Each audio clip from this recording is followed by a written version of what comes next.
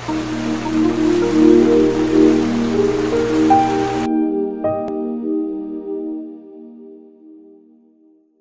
the hour of inspiration and encouragement. I'm your host, Barney Mulenga. Today, I'm coming to you with a subject I've entitled, The Power of Brokenness. The Power of Brokenness. And I want us to read our text for today from 2 Corinthians chapter 4, verse 7 to 11. And I'm reading from the King James Version, and the Bible reads, "But we have this treasure in earthen vessels, that the excellence of the power may be of God and not of us. We are troubled on every side, yet not distressed. We are perplexed, but not in despair. Persecuted, but not forsaken. Cast down, but not destroyed. Always bearing about in the body the dying of the Lord Jesus, that the life also of Jesus might be made manifest in our body. For we which live are always delivered unto death, for Jesus' sake, that the life also of Jesus might be made manifest in our mortal flesh." May the Lord God Almighty bless the reading of His word. Brethren, I want you to understand today that there is power in brokenness. Power is what they imply to be dunamis. In brokenness, there is a residue of dunamis, power, dynamite, that can cause a man to be able to do exploits, to be able to do things that he's never been able to do in his life. Brokenness is essential to our usability of God. God always uses the broken men and women of this world. In the scriptures, we understand that all the men that God used were broken at some point. Broken to the extent that God was able to remain God in their lives, and nothing of themselves was able to come out of their lives. When it comes to a life of a minister, brokenness is essential. Any minister that has not been broken cannot be able to see the manifestation of the life of Jesus in their lives. Every time a man is not broken, they remain at the same place. They don't make progress. They don't move forward. Sometimes we run away from a life of brokenness because we don't understand the power that resides in brokenness. I want you to know today that the extent to which you are broken is the extent to which God will use you. The extent to which you are broken is the very extent to which God can use you. God can never and never use anybody that has not been broken. Because God, in His way of doing things, He wants to use a man and a woman who is broken. The text we have read today is a text written by the Apostle Paul. And he says, we have this treasure in earthen vessels. In other words, there is always treasure in every earthen vessel. As I speak to you, I'm speaking to you as an earthen vessel who has a resident and a residence of treasure in their lives. And that treasure cannot come out until you are broken. Now let's define the word brokenness. I want to define it this way, if you may allow me. Brokenness to me, in the positive sense, in the spiritual, it is the condition of being completely subdued and humbled before the Lord, and as a result, one becomes completely yielded to and dependent upon God. I will repeat that. Brokenness, in a spiritual positive sense, is the condition of being completely subdued, and humbled before the Lord. And as a result, one becomes completely yielded and dependent on God. The Bible declares in Psalm chapter 34, verse 18, that the Lord is nigh unto them that are of a broken heart, and saveth such as be of a contrite spirit. In other words, God is closer to them that have a broken heart. Closer to them that have a broken heart. A broken heart is a heart of repentance. A heart that is able to examine itself, search itself in the sight and light of God. The scripture further says in chapter 51 of Psalms and verse 17 that the sacrifices of God are a broken and a contrite heart. O God, thou wilt not despise. Why am I bringing all these passages of scripture? Basically, it's because I want you to understand that there is power in brokenness. There is power in brokenness.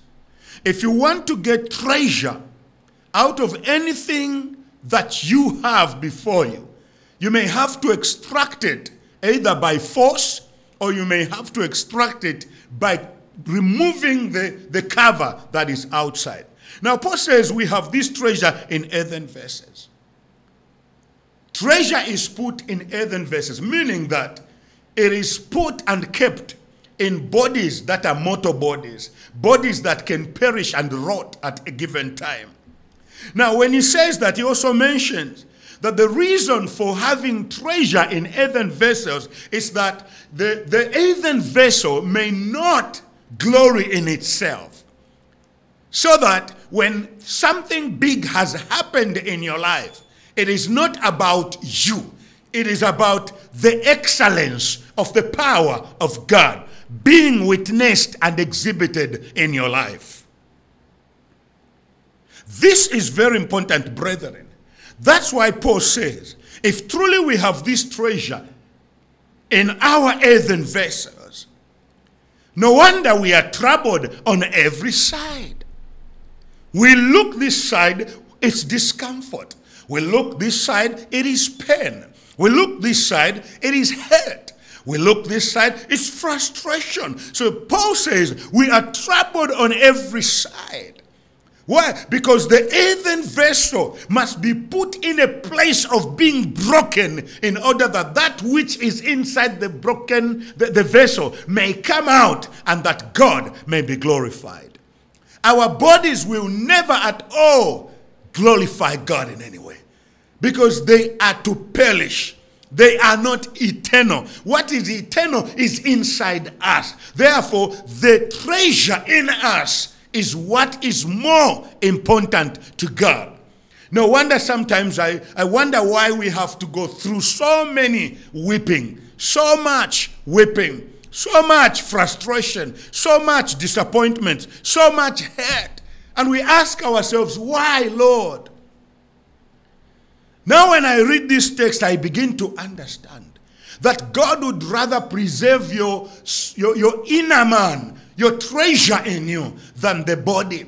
And the Bible says in chapter 1 of the book of Job that Job was afflicted. He lost everything, including his own children, according to the scriptures. And then he also lost his health. And that health was tempered with so badly that he had boils all over his head. May I submit to you that God had mentioned categorically that there is no need for the devil to touch the soul of Job. Because in the soul of Job, there was treasure that could stand as a testimony of the greatness of God, of that God can cause men to survive circumstances that are beyond their ability to survive. And when it was the right time, he was healed of that disease. He was restored back all that which he had lost, even the children. The Bible says he had twice what he lost. May God help you in your time of brokenness. That you understand that your brokenness determines your usefulness to the kingdom of God. We are never broken for ourselves. We are broken for others. We are never broken for ourselves. We are broken for others. Our pain is for somebody else. Our pain is for somebody else. It is not for me, because I am just a target that God would use, that the devil would attack, in order that God may be glorified. So, brethren, I would submit to you that brokenness is necessary for fruitfulness in life. If you are never broken, then you can never be fruitful in your life. Until the physical man is broken, the inner man cannot be revealed. The life of Christ cannot be revealed. And that's why the extent to which your outer man is broken is the very extent to which your inner man can be used. So, brothers and sisters, I want you to know today that do not despair. Do not lose heart. When you go through moments of brokenness, when you go through times of brokenness, it is basically that you are being prepared for a season where you will be able to help so many and make many lives come to know the Lord Jesus Christ. You are being prepared as an example of how God can save men from various and diverse trials of life. Remember, Paul says we are troubled on every side, yet we are not distressed. In other words, we keep going, we keep moving, we keep trying, we keep rising up, we keep rising back up and again and again. Why? It is because we know that the target of the enemy is basically to hinder us from being able to work according to that which God has deposited in our lives. Paul says, we are perplexed, but not in despair. He continues to say, we are persecuted. In other words, we are misunderstood. We are misrepresented. People call us names. We are accused of so many things. But at the end of the day, the truth is, it is not necessarily that you are the target. The target is what you carry in your life. That's what the devil wants to take away, so that God up in heaven can look like he never works and saves his own. I encourage you today that you have to rise back up again, regardless of how much loss you have experienced in life, regardless of how much pain you have experienced in life, regardless of your sickness. I came today to call you out of that sickness, to call you out of that disappointment, to call you out of that frustration. I came to call you out of that sick bed, because the Lord God Almighty has positioned me in this season for the sake of you. If you've been let down once, if you've been betrayed by friends or even your family members, remember the Lord God Almighty has permitted that for the sake of something being taken out of you, that you become emptied and become that which God can use. The Bible says we are persecuted but not forsaken. We are cast down but not destroyed. God would never allow any man or woman whom he has marked for greatness, like you listening to me today, to die without fulfilling their mission. In my life, I've seen pain, I've seen loss, I've seen suffering, I've experienced the worst in my life, but I've chosen to get back up again, because I know my God is able to do exceedingly abundantly beyond that which we can be able to ask or even think of. If he did it in the Old Testament, he can do it today. If he did it in the New Testament, he can do it today. The Bible says he's the same yesterday, today, and forever. So the power of brokenness is in you understanding that when you are broken, you are not finished. When you are broken, you have not lost it all. When you are broken, God has not abandoned you. When you are broken, it's not the end of the road. When you are broken, you can rise back up. And that is a personal decision, never to allow the enemy or circumstances to rule and dominate your mind and your thinking and your life and your situation, that everything now is dictated by what they did to you. Is dictated by what they said. Is dictated by what is happening in your pain. No, no, child of God. That's not how life is supposed to be. I have seen it and I've survived it. And I'm here to encourage you in this moment of inspiration and encouragement. I am a living testimony of surviving pain, surviving loss, surviving circumstances of suffering. I am a living testimony. As you continue to listen to my preachings, you will hear testimonies of what has happened in my life, the things that have happened, the accidents the devil has brought into my life, and I've survived all of them. One of them was in Oklahoma, where I survived an accident where, the car had to turn upside down 3 to 4 times, and I survived and came out with no pain and no scratch on my body. May God be glorified for doing such wonders. And I believe at the sound of my voice as you listen to me, God will do the same, that which he has done to me. He will do for you exactly that which he has done for me. Isaiah 57, verse 15 says this: For thus says the high and lofty one, that inhabiteth eternity, whose name is holy. I dwell in the high and holy place, with him also that is of a contrite and humble spirit, to revive the spirit of the humble, and to revive the heart of the contrite ones. I love this scripture. I love this text. Isaiah's writings are very inspiring. This is a text that makes me realize that even when I am broken, I still can get back up and be able to face the enemy head on. Why? Because even when the devil throws the worst of his punch, I will still rise up again, because my God is able. The Bible says a righteous man may fall 7 times, but still rise up again. The Bible, I will read again in Isaiah 57 verse 15. For thus says the high and lofty one, that inhabiteth eternity, whose name is holy. I dwell in the high and holy place, with him also that is of a contrite and humble spirit, to revive the spirit of the humble, and to revive the heart of the contrite ones. May your spirit be revived. May your heart be revived. Because God is able to do just that. The Lord loves the broken in heart. Listen to this, brethren.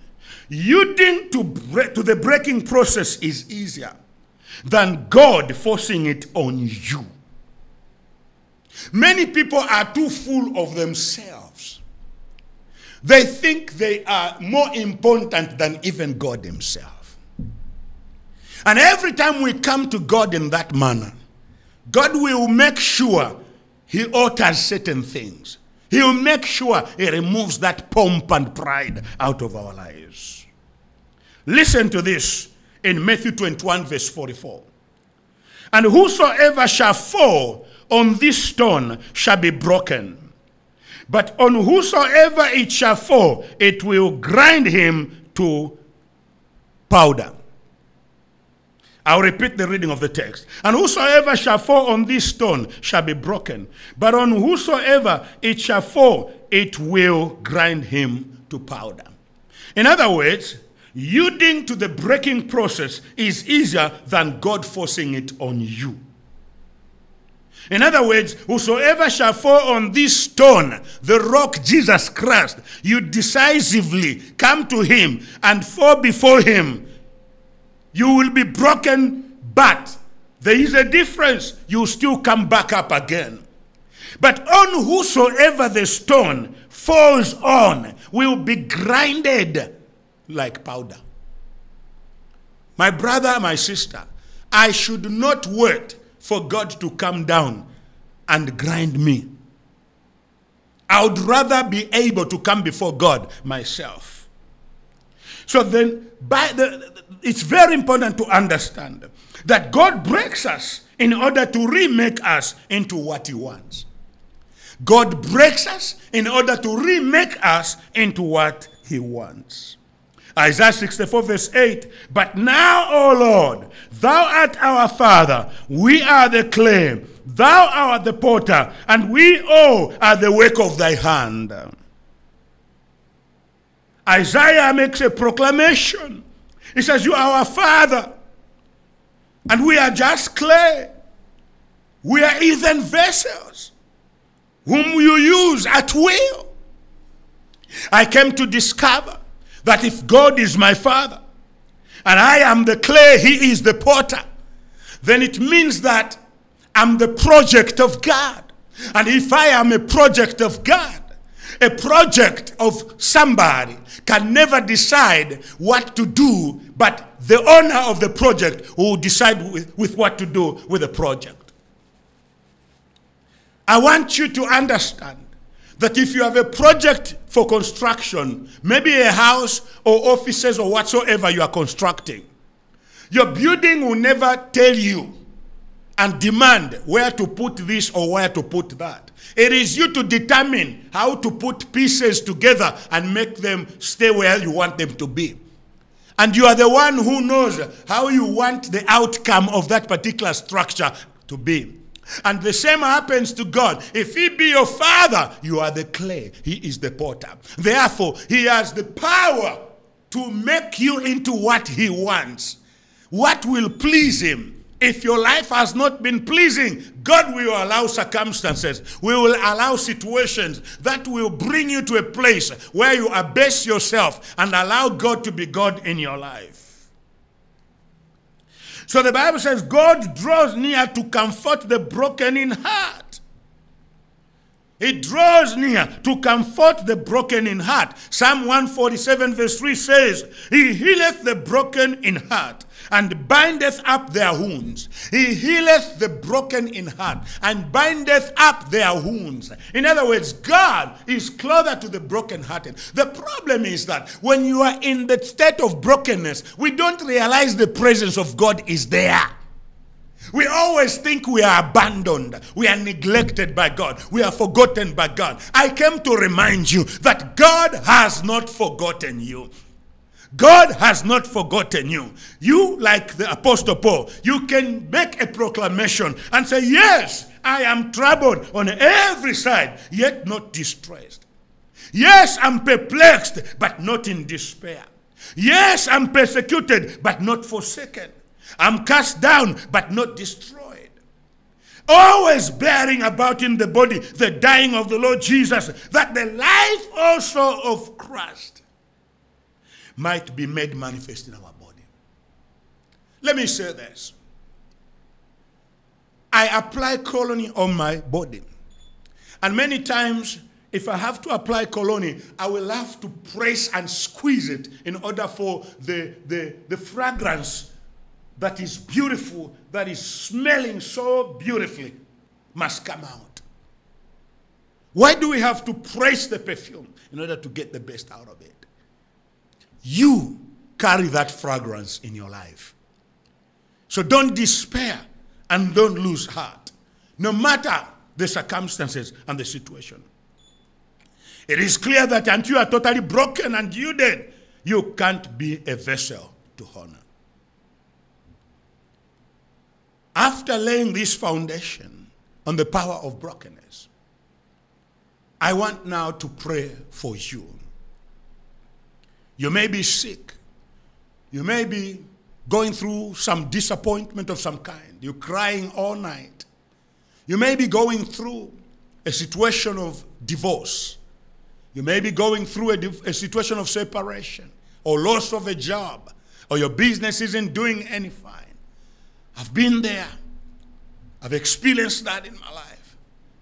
But I want you to know that if I survive, that same God that caused me to survive will cause you to survive as well. I want to pray for you. Father, in the name of Jesus, I pray for the beloved that are listening to me now. Wherever they are, whatever situation they are in, I pray, Father, that you touch them at the point of need. Heal them that are sick. Restore them from every manner of sickness. I command that sickness to expire in the mighty name of Jesus. I pray for healing to begin to take place now in that body, from the crown of your head to the soles of your feet. I pray for that situation of brokenness to be healed, to be bound up by the Lord in the name of Jesus. I pray for your finances. You may be saying your issue is finances. I pray for those finances. May the Lord God who answers prayer answer me now and bring finances into your life. If you do not have anything that you are doing, I pray that the Lord will open a door for a contract for you. The Lord will open an opportunity for you to access resources. And those who have forgotten you will remember you. As I pray now, wherever they are, the Spirit of the Lord is speaking to each one of them. And I believe they will call you. I pray that the Lord will meet you at the point of need. If you have not received Jesus Christ as your personal Lord and Savior, I would like to give you an opportunity to receive the Lord. Pray this prayer after me. Lord Jesus, I repent of my sins. I come before you. I forsake sin.